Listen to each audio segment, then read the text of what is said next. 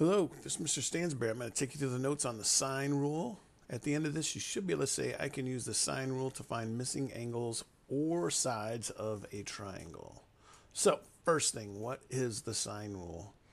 If you remember, the area of a triangle is 1/2 BC sine of A, or 1/2 AC sine B, 1/2 AB sine. There's three different ones, okay, depending on which side, which angle you have and sides you have. Okay, if you set all of these equal to each other, which should be true, and then we simplify, we end up with this. So 1/2 BC sine A, 1/2 AC sine B, 1/2 AB sine C. If we divide all of those by 1/2 to get rid of the 1/2s, and then all of them have two sides on there. So if we do A, B, and C, we end up like on this one here.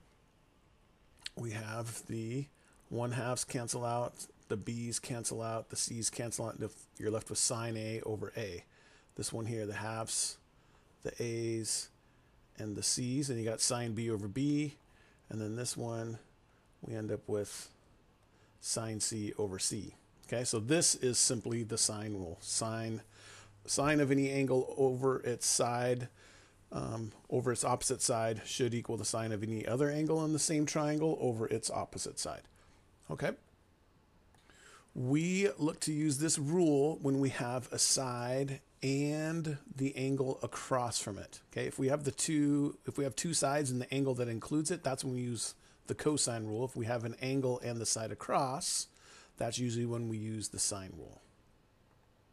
So let's use that to do example 5. Find BC, this side here, to 2 decimal places. So we have 2 angles and one side, and we're trying to figure out what this right here is, right? BC.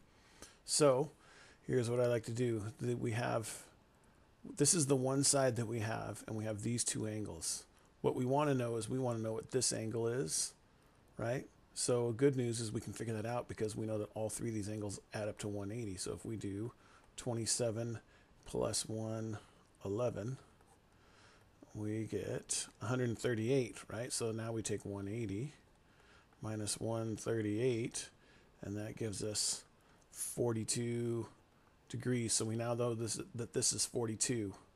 What I always like to do is I always like to circle my angle and side across, and then my other angle and other side across. So I know that to set this one up, it's going to be, say, sine 42. Sine of 42 over 13 is going to equal sine of 27 over the side that we're looking for. Let's call it x for now.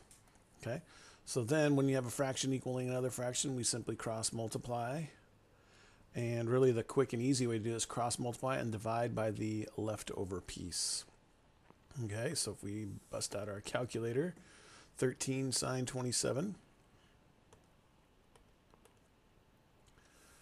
So the 13 times sine 27 gives us 5.90. Divide by sine of 42. Divide by sine of 42 degrees will give us what that last side is, 8.8. So BC equals 8.8, in this case, millimeters. All right? All right. One last example, but before we do that, let's take a quick little comedy break.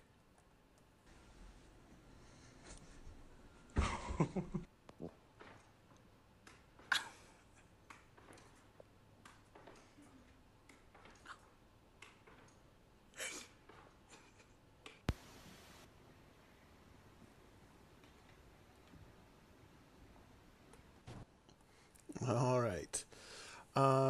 Let's see. Last example here. Determine the size of angle BAC to 3 significant figures. So B to A to C, that's this angle here, right?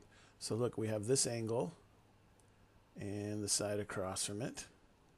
So let's just do, say, sine, in this case it's A, sine A over 11. It's going to equal sine 71 over 20. Right? So simply cross multiply, divide by the leftover, and that will give us what sine A is going to equal. Right? So 11 sine 71 gives us 0.945. It has 1 sine 71, silly. 11 sine 71, 10.4, divide that by 20. And then sine A is 0.52. Oops. 52, right? But we want to know what the angle is. So what we got to do is we got to do second sine of that answer. So I'm going to do second sine, second answer. And that will tell us what the angle is, 31 point. Now it says the three significant figures. So first, second, third, 31.3 degrees would be what angle A is. Okay? All right. That's all there is for the sine rule. If you have any further questions, please feel free to ask in class. Thanks.